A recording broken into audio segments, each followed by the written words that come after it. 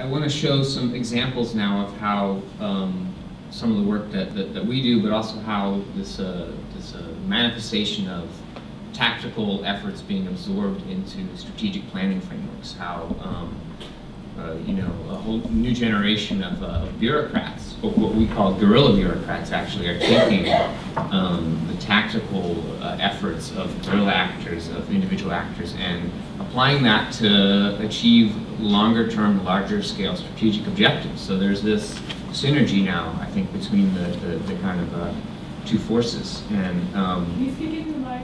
yeah, sorry. I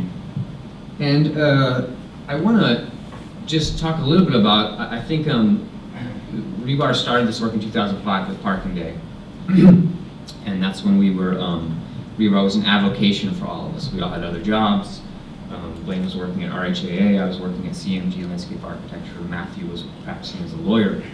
And in 2009, we decided to start our practice full-time. So we've been doing stuff for 4 years or so before we started the practice full-time.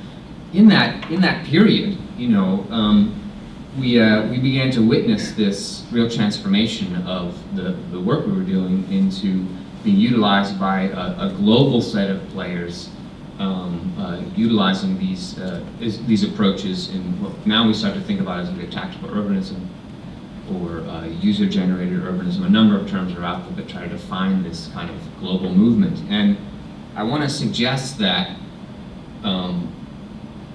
one of the sort of generative forces behind this emergent movement has to do with the cycle of evolution, the cycle of remodeling of cities, and the rates of evolution of different cultural phenomena. So let's take, for example, you know, app development.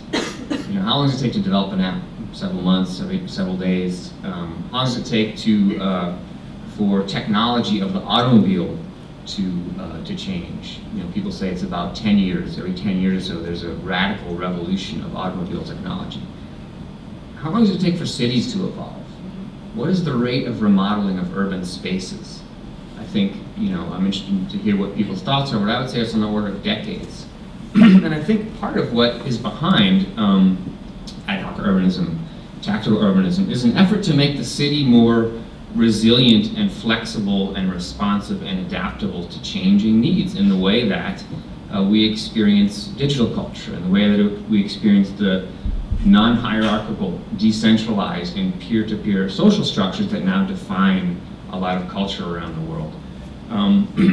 And so I think broadly these efforts are about engaging that phenomena of cities and the fact that bricks and mortar are difficult to change and modify. And it's the cycle of evolution of cities is perhaps out of sync sometimes with cultural values, changing cultural values. And the example of streets that were designed for, you know, primarily valuing traffic flow and movement and storage of automobiles, that was a way of thinking about streets that's half a century old now.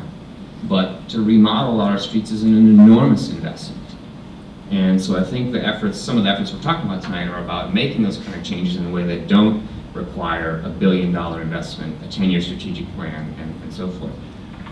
So I'm going to go into a couple examples of one of the terms we use to describe this practice or approach is iterative placemaking. So as opposed to strategic planning, you know, you do a 10-year master plan, you do a capital campaign, you do community outreach, and then you build a project, and then you evaluate it at the end of that project. I think what we're seeing in some cases is a process that we describe as iterative placemaking, which is phase cycles of investment followed by evaluation of shape place over time. This seems to work particularly well in sort of horizontal urban spaces. It applies really well, I think, to landscape. Does it apply as well to other components of the built environment? I'm not sure. I'd be interested to see what you think, but I've got some examples here where this type of effort is being applied at a much larger scale in cities across the globe. The first example of iterative placemaking that I think comes from San Francisco with the Pavement to Parks program. This was the very first effort by the planning department to implement the ideas coming from John Bela and Janet Sadi-Khan, practice in New York. This was a 72-hour takeover of an urban plaza, a long time, a very difficult intersection. been 10 years of community interest in changing the way this space functioned because it was dangerous, it was unpleasant, and finally, folks in the planning department said, we're going to take action. We're going to use the tactic of the guerrilla actors and transform this space in a matter of days. And that resulted in a fairly light, I think, intervention, but enough to claim the space for the pedestrian, enough to demonstrate the idea to the surrounding neighbors, enough to build some consensus around the value of this kind of space, the value of transforming the use of this space, and enough to result in the Castro Community Benefit District saying, great, we love this spot.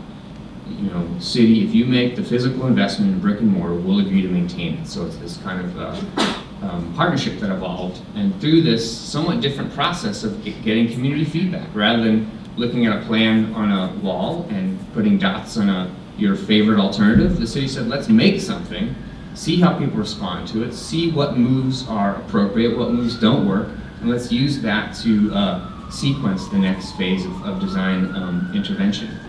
So the next phase happened about a year later here at Castro Commons. The first design is called, what was it called, James?